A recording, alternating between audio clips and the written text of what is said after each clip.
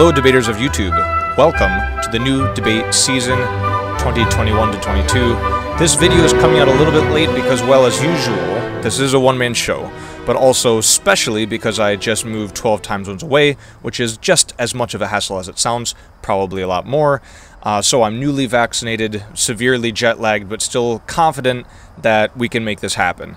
The NSDA Naming Committee is in fact back on its game this month with a fire topic to start off the season, although in truth, I'm just a sucker for any simple military topic. And here is your simple military topic. The North Atlantic Treaty Organization, NATO, should substantially increase its defense commitments to the Baltic states. Before we begin with the topic analysis for today, please subscribe if you're not already subbed, substantially increase your commitments to the like button, and comment a fake NATO fact if you have one. So, today we'll begin on background. What is NATO? What are the Baltic states? Why do we need more defense commitments or not for them? And then we'll go, as usual, just into general pro-arguments, con-arguments, followed by a very brief discussion of strategy as requested by all of you for each one. Now, last month I gave you a survey through my email list. I really appreciate everyone who filled out that survey. It was extremely helpful, actually. One of the major complaints was that these videos came out a little bit too late. Obviously, I haven't improved on that here. But another complaint was that there wasn't enough analysis of the topics, enough analysis of the arguments, how to use them, etc. I would love to provide more for each argument. However, that would increase the length of the video, maybe double it, triple it. And for the sake of brevity, which I feel like is much more important to you all, you know, keeping the video to 30-40 minutes and having a good overview of everything, I'm going to stick with just a simple presentation of the arguments rather than a deep analysis, just for the sake of your time, because a lot of you will be bored by overly analyzing maybe some simple arguments. So I'll leave the rest of it up to you. If you are confused about anything, if you need to do more research, that's of course your job as a debater. Okay. Let us begin, shall we? First on background, lots to talk about here. So, the Baltic states compose three countries: Estonia, Latvia, Lithuania. They all border the, you guessed it, Baltic Sea. However, not all countries that border the Baltic Sea are the Baltic states. In fact, the Baltic states, the name suggests only these three states. All of the countries are small. They're all former Soviet countries, and once again, they all border the Baltic Sea: Latvia, Lithuania, and Estonia. All three countries joined NATO in 2004, which was fairly fairly late for most countries. However, in 2004, March 29th, a number of other countries joined: Romania, Bulgaria, Slovakia, and Slovenia. NATO shuffled 7 different countries into membership on that date. These three countries may be the most likely to be invaded by Russia. In terms of NATO countries, if Russia were to launch an invasion, these countries may make the most sense, and we'll look at why later. The biggest reason is because they are the only former Soviet states to be admitted into NATO. So these were former USSR members before 1991. So, yeah. Before the breakup of the USSR. Let's talk about NATO. I think most of you should be familiar with it, but a brief refresher. NATO is composed of the US, Canada, plus 28 European countries. It is essentially a military alliance. It's an alliance formed to protect each other. And from the, let's say, American or NATO perspective, the purpose of NATO is to counteract the threat of Russia, right? So, once again, after World War II, during the Cold War, the Soviet Union was seen as a very large threat. Stopping communism was a big goal of the U.S. And Soviet expansionism was also countered through NATO. So NATO is essentially a mutual defense pact. That is Article 5. It says an attack on one is an attack on all. That means that if any country in NATO were to be attacked by Russia, or any other country, right, attacked by China, attacked by Mexico, all of the other countries would need to come to their help by treaty, right? So if America's attacked, they have 29 other countries that must come to their aid. If Lithuania is attacked, same thing. Of course, there's other things that NATO does, like political consultation, promoting democratic values, but the main goal is really to guarantee the freedom and security of its members. Of course, on the con side, we'll see from the Russian perspective, NATO might not be so innocent or might not be so good. In fact, from the Russian perspective, NATO can be seen as an aggressor, right? For example, do you need 30 countries, including the world's major superpowers, to oppose Russia? Did you even need the same for the Soviet Union? Was the Soviet Union even a threat? Did NATO even need to exist? These are questions that the con team might very reasonably ask. Let's look at the geography of these three countries. So things to keep in mind: NATO, which we just talked about, which is not all of Europe, but many European countries, 28 of them, plus US and Canada. Baltic Sea, which we just talked about, the Baltic countries, which is the focus of this topic. Russia in generally, and specifically Kaliningrad, Russia, which is a very unique sort of geographical enclave that we'll take a look at. So here's what it looks like sort of topographically. Here's with labels. Zooming in a little bit, here we have the Baltic Sea, Estonia, Latvia, Lithuania. Poland, Belarus may also come into this picture. Poland is also a NATO member. Belarus is not, and is in fact a much closer ally of Russia. You'll also notice that both Belarus and Russia really are pressed against these countries. So in terms of some kind of a military spat, any kind of an invasion or something less than an invasion, these countries are really very, very easy for Russia and its allies to access. Zooming in even farther, you'll see right below Lithuania, and I don't know if you can see my mouse actually, but right below Lithuania, there's this place Kaliningrad. You can see this very small label in the lower left-hand corner.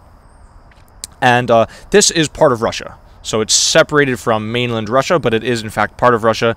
This is a main forward staging base for Russian missiles, troops, artillery, etc. So therefore a huge threat to Lithuania, to Poland, which it sits right on top of. On the other hand, this is also an area that NATO places huge concentration on, putting firepower nearby, missiles and whatnot. And so this could also be seen as NATO threatening Russia, Russia threatening NATO. That's really both happening. In case you're wondering, the Baltic Sea does have 4.7 stars out of 5 on Google Maps. You might be wondering, what kind of comments would people have about an entire sea? Well, I'm so happy you asked. Here's some of my favorites. This sea smells like peas, from Alan Fraser. Aki says, not good, very pirates. Harrison says he drowned. R.I.P. Harrison. And Person says he took his pet goldfish there for a walk. Haven't seen him since. Uncool. Here are some of the bad reviews of the Baltic Sea.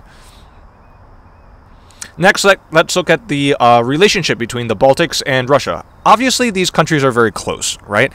And like any countries that are very close, there's a large bleed over of language, of culture, of people, you know, of commerce, things like this. So, you know, if you look at any country, right, you look at, let's say, northern U.S. and its relationship with Canada, southern U.S., its relationship with Mexico. Obviously, a lot of very similar culture on either side of the border. A lot of people in the southern U.S. speak Spanish, and a lot of shared history, of course. You know, it's not just the fact that they're neighbors, but also that, for example, large parts of the U.S. used to be Mexico, right?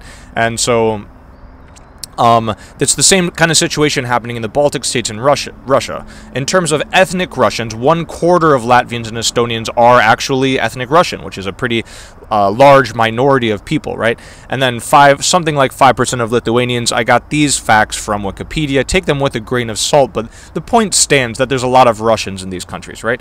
There's many, many more people, up to I think half or so, that even speak Russian but aren't Russian, right? And many, many more that speak Russian maybe as a second language. So Russia and the Russian language and the Russian culture is a huge influence on these countries, although they are their own distinct ethnic groups with their own languages. They speak Latvian language, Estonian language, Lithuanian language, and so these are certainly sort of separate ethnic groups and have their places as their own countries. However, given these ethnic Russian minorities, this is a large motivation, or at least a big talking point for Putin and for Russia to say that they have some kind of a claim to the Baltics. Military budgets, it will not shock you that Russia has more money than these Baltic states. That will not be a surprise. So if you total the Baltics military budgets, it's 1/24 of Russia's budget. If you want to look at the size of the militaries, I don't know how many sort of standing troops Russia has, but Estonia has 7,000 professional personnel. Latvia has 6,500, even less, professional soldiers in their militaries. And this shows, of course, how tiny the countries are, but also how just overwhelmed they would be by any kind of a Russian show of force. Now, the countries do have more in terms of National Guard and reserves, but they're very small countries with very few people to defend them. In terms of the threats coming from Russia, then this will be very important to note for both teams, for pro on offense and for con on defense, that there's many threats that NATO could potentially buttress against, right? The most obvious is military. Military invasion is most of what the literature will talk about, most of what we're going to talk about. But there's also other things: misinformation, propaganda, capital, organized crime, political influence. A lot of other potential threats that Russia poses to the Baltics that NATO could be of assistance in increasing its defense commitments about. I think defense commitments most likely should be defined as military in nature, and I think that's what the con team really needs to limit.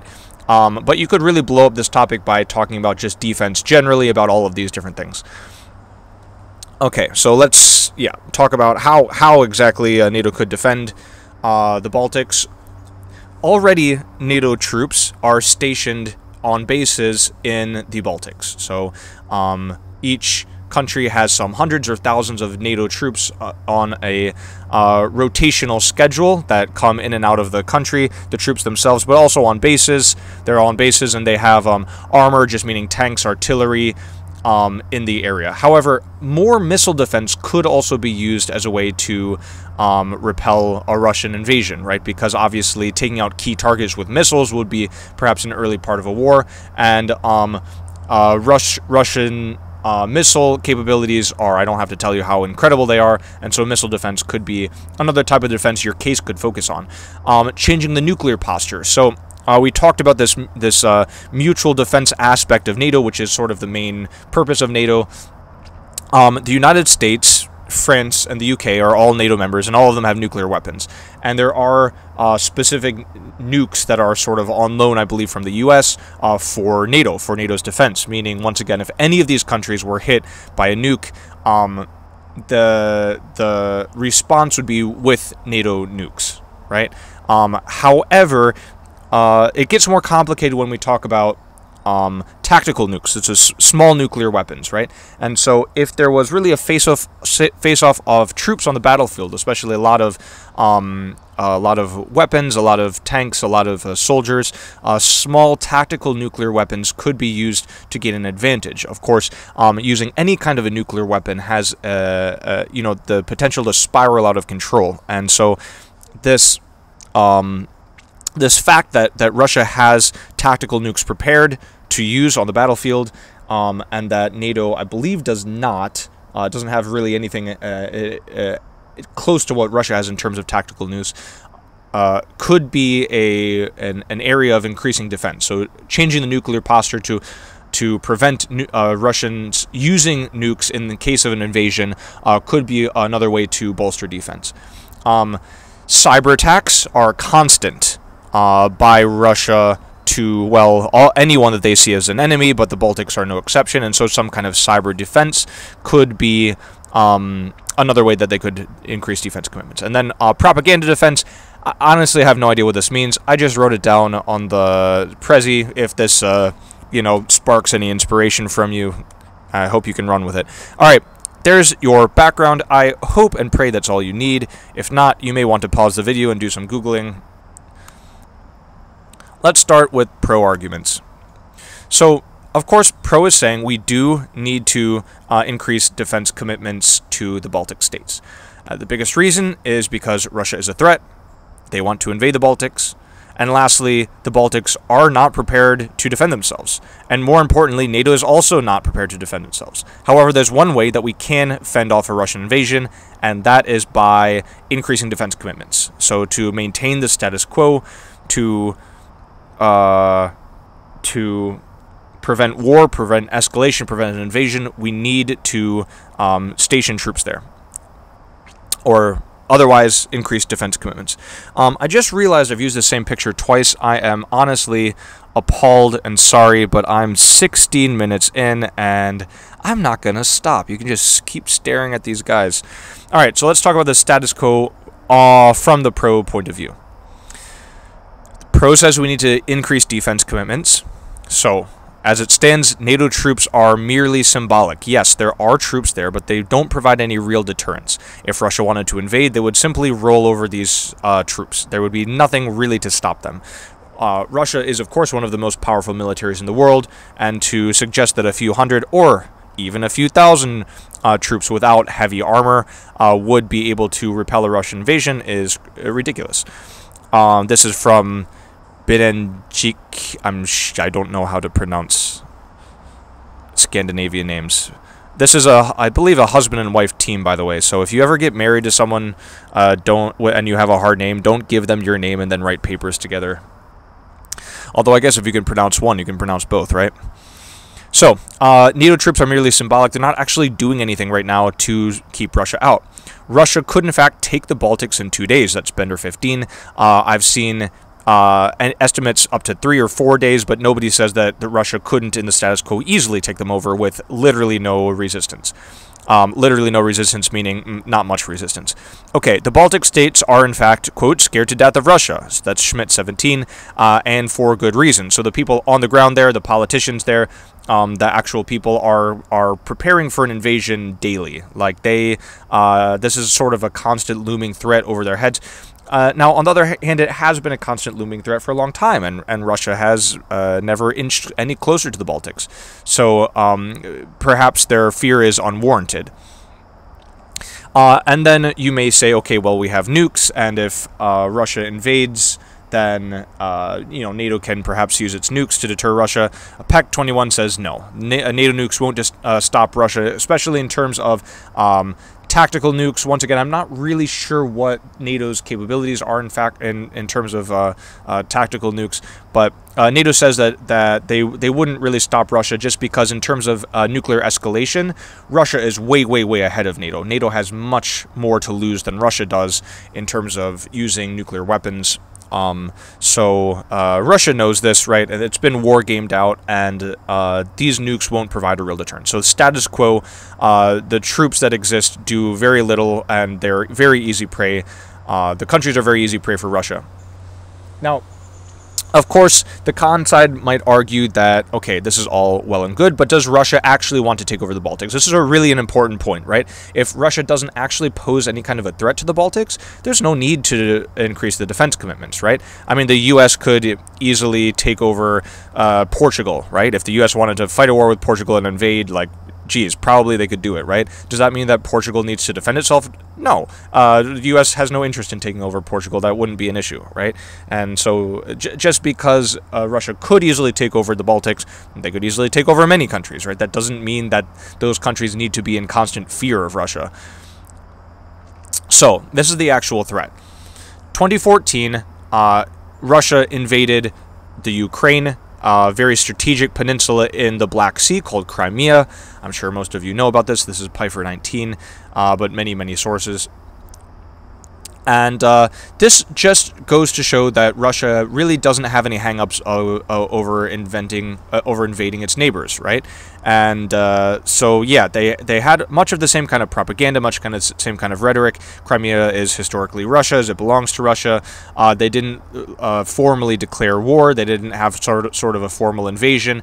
But they were able to, in a very modern tactical sense, take over Crimea, which they now own, although it's not recognized as part of Russia by most countries. In fact, Russia has taken incredible flack for this invasion. They have suffered tremendously in terms of sanctions, in terms of being kicked out of the G8. So it's not like they paid no price for Crimea. It's not like they got off scot-free, but they do still hold on to the peninsula. 2017 was the first time that Russia and the Russian and Chinese Navy held drills in the Baltic Sea. That's Higgins 17. And so we see Russian and Chinese cooperation even very, very far away from China. as another potential threat to the Baltics. 2020 saw increased naval and air activity from Russia around the Baltic region. There I have two cards on first naval, second air. And another development in 2020, this is a little bit over the radar, under the radar, no pun intended, as Harris 21 talks about from August 2020, potential false flag operations from fake GPS ship data. So every ship that's sailing needs to transmit codes about where it's going, right? What its course is, and to identify the ship, and so you can go and look at this data, right, to just make sure that you're not going to run into another ship or something, to make sure ships aren't getting near your shore if it's illegal. You can just go look at ship data, and the Harris 21 found, I believe it was actually Harris who did the study. He could have just been reviewing another person's study, but that much of this ship data, especially on military ships, has been faked recently. A couple Russian ships, but mostly NATO ships, so mostly U.S., mostly like U.K. Some of these ships coming very close to Russian waters, and Russia using this fake GPS coordinates to say that NATO is pressuring them, or that they're sort of disrespecting their territorial space. And so we don't know for a fact that this false GPS data is coming from Russia, but we highly suspect it is. Even though there's a couple Russian ships who also had fake data, this is probably doesn't really do anything to kill the theory that it's actually Russia doing this. But you see how this is one example. This is just one example how Russia could use misinformation in order to justify some kind of an invasion. All right, lastly, Putin recently has been emboldened by Biden, who met with Putin, who sort of has a military turn towards China rather than Russia, so saying Russia is not our biggest enemy, let's work with Russia now, and instead concentrate our sort of hostilities on China by the recent 2014 takeover of Crimea that we just mentioned, and lastly by the Nord Stream 2 pipeline, which will be finished very soon. The Nord Stream 2 pipeline is a gas pipeline from Russia into Europe that will give Russia even more control and sway over over Europe's energy resources. That's Terhal 21. So here we have many data points that point to potential Russia aggression. It's not saying for sure that Russia wants to invade the Baltics, and if you found some cards, which I believe we do have, that actually say yes, Russia does want to invade the Baltics, that would make your case clearly much better. One other note on Putin is that Putin as a dictator is a bit of a wild card. Not that he's unpredictable per se.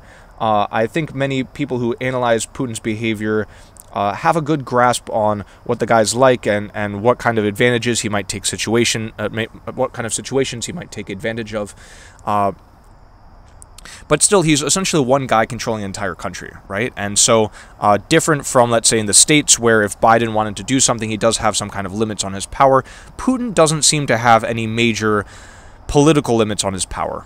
And so even if there's not some direct, immediate, or obvious threat, Putin could do something that we don't expect. This is really possible, having a dictator of a country. All right, so I'm going to have some purple bubbles here for some of the big arguments you're going to see, the answer to. So Pro says Russia invaded Crimea, Belarus is next, maybe the Baltics are next. What would be the answer to Ukraine in terms of the Baltics? Very simply, Ukraine is not at all the Baltics. This is a quote from O'Hanlon 21. The Baltic states have never been recognized by Washington as part of the USSR. It would be another thing entirely, and not a close call in terms of strategic wisdom, to include countries whose history and geography and people are so intertwined with those of Russia. So the Ukrainian and Russian language are very close, I believe mutually intelligible, kind of similar to like Italian and Spanish. And they also share, once again, a very close history. Putin sees Ukraine, and I believe many Russians see Ukraine as sort of an outgrowth of Russia, so it makes more sense for them to be pressuring Ukraine to sort of join the fold pressuring them to not join NATO, of course, is another huge difference, that Ukraine is not a NATO country, whereas the Baltics are NATO countries. And so to draw this comparison between the two doesn't make a whole lot of sense, right? It doesn't make sense that, once again, maybe that the U.S. might invade Afghanistan. You can see how 20 years ago that sort of politically made sense to some people. It would, just because they invaded Afghanistan does not mean they're going to invade Singapore, right? They're very, very different places. They have very different histories, very different relationships. Just because they're two different countries, I mean, it doesn't mean that Russia is going to invade anywhere else. So that's the Russian threat. Let's talk about solvency. So solvency is important because if Khan can show that despite the threat, despite the lack of any kind of status quo deterrence, putting more troops or changing whatever defense commitment that NATO has won't actually change anything for Russia, that can be really a deal breaker for the pro team. So pro needs to show that actually putting armor, putting troops there can actually stop something. So, once again, these people whose names I can't pronounce. Is this another picture I used twice? This is the most embarrassing thing. I was making this in airports. I was super tired. I hadn't slept. You'll have to forgive me. The couple says, Russian invasion can be deterred by a strong NATO presence. Great. So if NATO did have a strong, especially a permanent presence in these states, it could deter Russia. Grady 17, this is a great card. U.S. armored brigades could prevent an invasion by Russia. Not through symbolism, not through tripwire troops, but through actually being able to fight off a Russian invasion. They could actually, literally the armor, the troops themselves could fight off a Russian invasion. And so these are two potential cards you could use, but there are others out there. Talking about this solvency one more time, we do have actually tripwire troops from NATO and the U.S. stationed in the Baltics. The idea of tripwire troops is that if any of these troops were to be injured or killed, that it would be easy enough to gain the political will, and especially the will of the people, in order to fight back, to actually start some kind of a war, right? So there's this famous quote, I don't know by who, he says, like, how many U.S. troops do we need to prevent a war? The answer is 1, right? Because if, let's say, we station 1 U.S. Military member in Taiwan, and that military member is killed in a Chinese invasion, suddenly the U.S. has the incentive, or at least the political will, or the will of the people, in order to go fight a war against China. So, same thing in the Baltics. U.S. does have troops there, these tripwire troops, but they are not there in the numbers or with the equipment that's needed to actually fight off an invasion, just to act as this sort of symbolism. So, I believe when we look at this pro strategy, that pro is favored in this topic. I think heavily favored, which doesn't mean that Khan won't win some rounds, but I think this is certainly a pro-biased topic. That's what everyone has said, and I don't think they're wrong.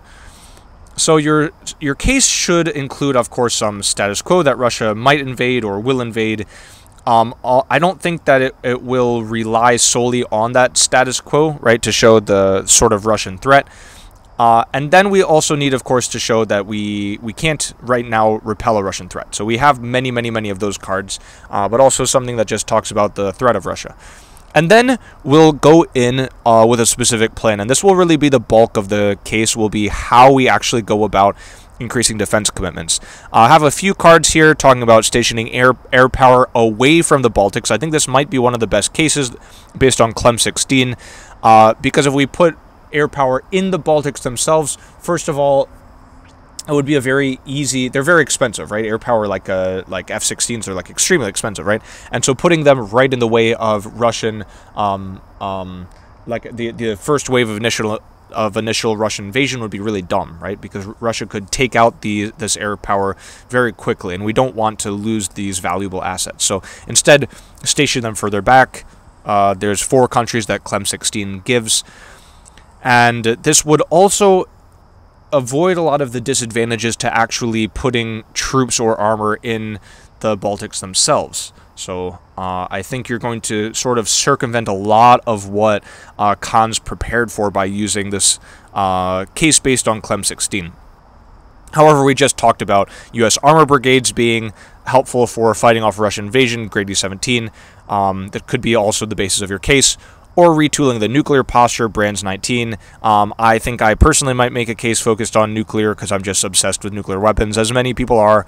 So retooling the nuclear posture to better fend off a Russian invasion, or especially the Russian use of nukes, could also be used. Finally, we want to have some kind of impact, right? If we don't increase defense commitments to the Baltics, if Russia does invade, what is the impact going to be? So you're going to blow the Khan team out of the water in terms of magnitude here, triggering some kind of a nuclear war, which or any kind of a war between NATO and Russia, of course, will be just disastrous, even if it's not non-nuclear. What you're maybe not going to win so much on is probability. I mean, being able to show with a very high probability that an invasion is coming and that we need to put troops there and that these troops will deter Russia. This will be the difficult part. But like I said, I really think Pro's strength here is just that you can choose any kind of a plan, right? And the more wonky your plan is, the less likely Khan will be prepared for it in terms of rebuttals. And so here's a few I list that, but you can go through some of those other things we talked about, like propaganda defense or misinformation or cyber defense. And if you can keep your topicality on these plans, I think you'll have a very, very high chance of winning a lot of rounds. That's for Pro. Let's talk about Con. So Con's general ethos is something like, NATO is bothering Russia. It's not the other way around. Yes, Russia has built up troops. Yes, they've had exercises. Yes, they've had naval exercises with China.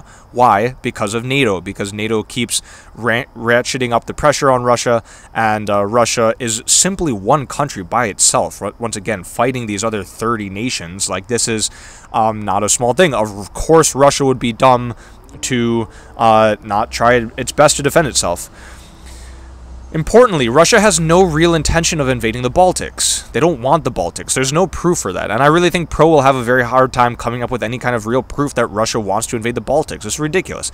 And even if they were, Russia already takes NATO extremely seriously. I mean, NATO has a nuclear umbrella from the US and other countries, and it's 30 countries that are willing to come to the aid of any of these one single countries if Russia were to invade. Crimea, for example, has incredible strategic significance, and it's not a NATO member, right? And Russia has seen extreme blowback from this invasion. Hello, airplane. So Russia would be crazy to pay a much, much, much higher price for a much less strategic asset. Let's talk about status quo. So this is, once again, status quo from Khan's point of view. Let's say the people in the Baltics are scared. Fine. They're scared, they're worried, that's fine, right? Baltic states have already taken large steps to increase their defense. Schmidt 17 goes over a bunch of these ways. Some really interesting things. I would really recommend reading this card. They've increased military expenditure, they've increased training, they've even increased insurgent training for their troops. So the same way that Afghanistan has been able to, the Taliban in Afghanistan has been able to fight against the US for 20 years, some of the same tactics are being taught to the Baltic troops, so that if Russia were to occupy the Baltics, there could be this insurgent movement with even training them how to, for example, set up IEDs and other things, so that there can be really a national sort of fight against Russia, even an occupying Russia. Civilian defense booklets have been handed out. I don't remember which country that is, but it's to teach citizens what to do in case of an invasion. I mean, there's just a lot of steps that they've taken. They've done definitely as much as they can, given that they're these small countries, right?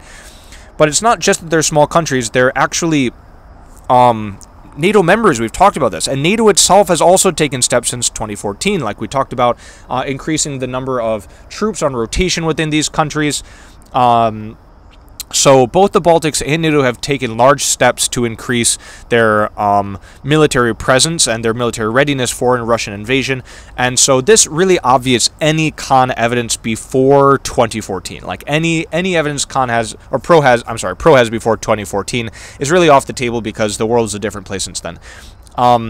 Even if we wanted to totally make these states impregnable, militarily the Baltics aren't defensible. That's Kaufman 16. There's no like rivers, mountains in the way between them and Russia. It's really just a clean shot to the capital for Russia, right? Once again, we have as an earliest estimate that Russia could take all 3 capitals in 2 days, right? And so, what do you want to? If you put a large force there, you're going to slow that down to what, a week to 2 weeks? Like what? Like would that be any better? The thing is, it doesn't matter because Russia, number one, as we said, doesn't want to take the Baltics, but number two, already takes NATO extremely seriously, given these tripwire troops with Kaufman 16, and the fact that these are NATO members, right? There's no way that Russia can chance a war with NATO. Yes, NATO would probably have more to lose than Russia, but it would be suicidal for Russia. Lastly, this G021 card, it's not really a great source, but there's a lot of great material in it. There are some other authors quoted. I think you might be able to not quote G0 and instead could quote one of these people being interviewed. But the card says that there's many disincentives for a Russian invasion. One of them is that an invasion would drastically strengthen NATO. NATO already has started to sort of fall apart. There's many holes in the armor, like Turkey, for example, buying military equipment from Russia and getting closer to Russia. And so NATO is really falling apart. Russia would be best to just let it fall apart rather than some kind of event that could trigger a stronger NATO. All right, so we talked about tripwire troops. Let's answer this. So pro's answer will be that they don't work. Quote Chamberlain 16, the NATO tripwire force will not deter Russia from advancing into the Baltics if it wishes to do so. Simply put, cheap force cannot signal high resolve. Threats fail when they are cheap to issue and not to execute, because cheap threats do not signal that the U.S. is highly resolved to prevail over a stubbornly resistant opponent. And so the U.S. really needs to show, or that NATO really needs to show some real proof that they really intend to defend the Baltics, and that's by putting a military presence there that is truly costly for the U.S. and for NATO, right? Otherwise, that would be a real honest signal that they truly intend to defend the Baltics if they put a substantial military force there. But these symbolic troops, they really mean nothing. Especially after this pullout from Afghanistan, does the U.S., does Biden, really, which makes up the sort of backbone of NATO, do they really have the gut to fight a war, especially against a country that's more powerful than Afghanistan, one of the least powerful nations in the world?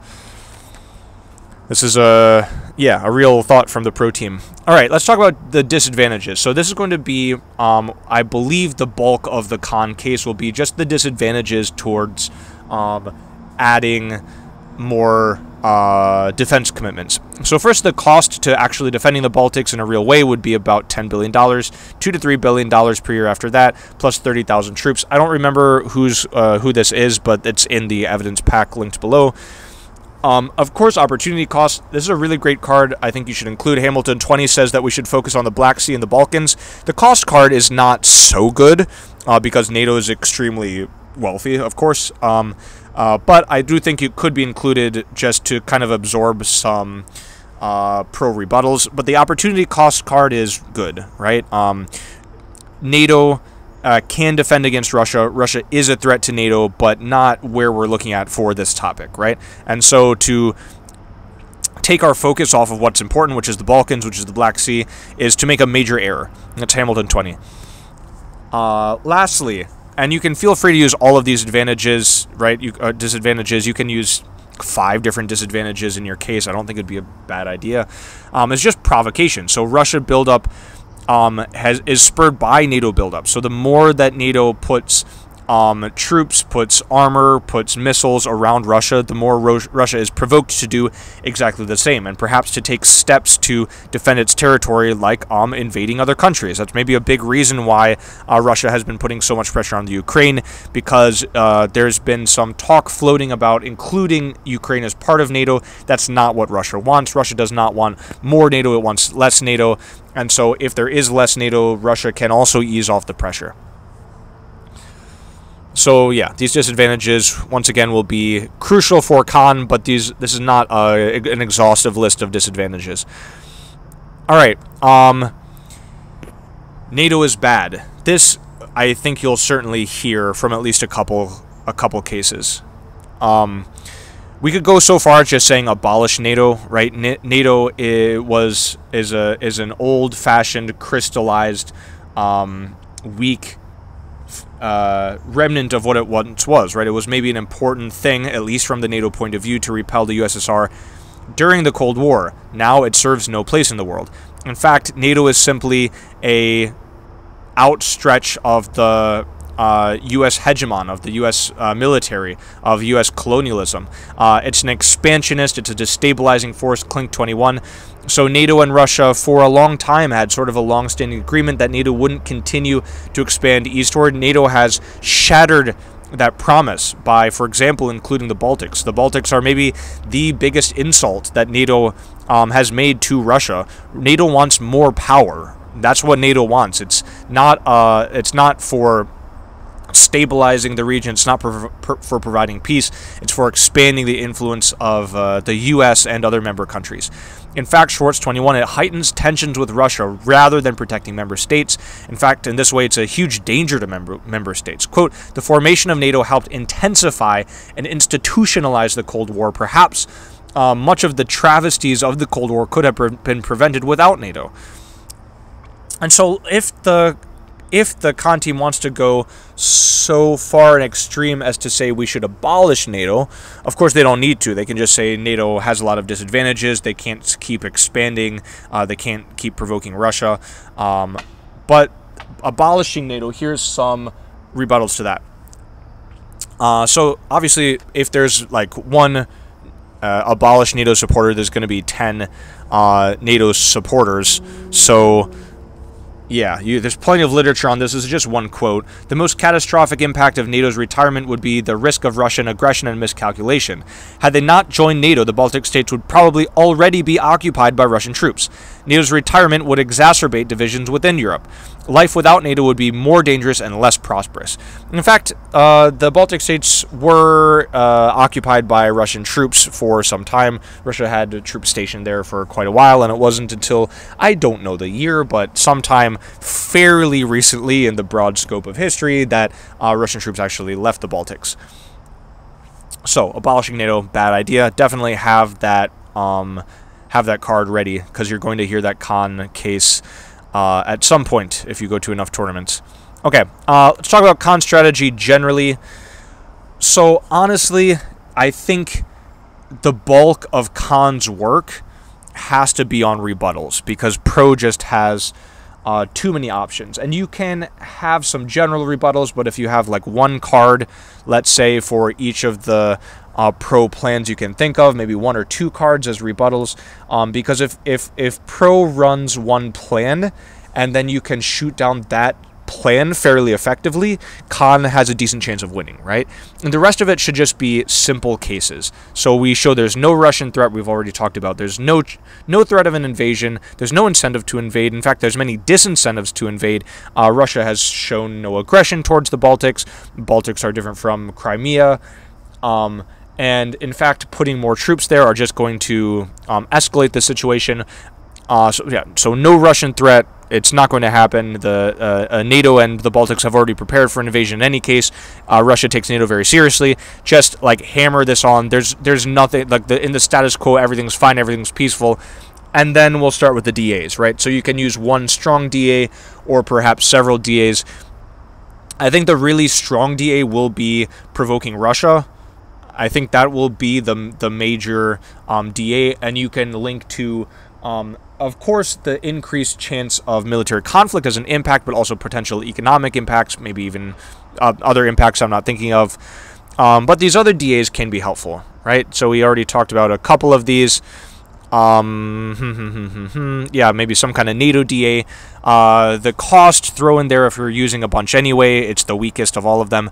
Opportunity cost, if you want to learn a lot about the Black Sea and Balkans and you can really show that NATO cannot effectively spread its focus across two, that would be a very decent case, but I believe it would take a good amount of research. And yeah, like I said, provocation, that's going to be probably the most popular DA that people will use, because it's probably the strongest one. So yeah, focus on a simple case, hammering in at least a minute, maybe 2 minutes on case for no Russian threat, followed by one strong DA like Russian provocation or several weaker DAs. And then, as I said, a lot of your prep time should really be focused on rebuttals. We have in our evidence pack from Debate Track some rebuttals. We have some blocks. We don't have a ton, certainly not on all of the things you're going to see in a tournament. So, yeah, if you can work on that, if you can work on it with your team, with your class, with your partner, that will be extremely effective. Or if you can cobble together some other briefs with better blocks, that could be put you in a really good place for a defense on con. All right. That's all I have for you today. Thanks so much for tuning in once again. I really appreciate everyone who watches these videos. I love all of your comments. Like, really, the comments themselves are the lifeblood of this channel. That is all that really makes a difference for me. If you enjoyed this video, or if you enjoyed Debate Track, please consider signing up for a trial of our public forum course. So we have a complete public forum course in 10 chapters, video lectures, exercises. Some of it's even audited if you want that. And we have a free trial of it, so it would really mean a lot for me if you could sign up for that free trial. Take a look at the course, see what you think of it. If you think it could be helpful, then go ahead and buy a copy. That's, of course, what I want. There's a link available in the description below. I think if you're new at Public Forum, or better yet, new at debate generally, this will be a game changer for your future debate career. So, consider that. Thanks for watching once again. Enjoy these next couple months, and I will see you for the next topic. Adios.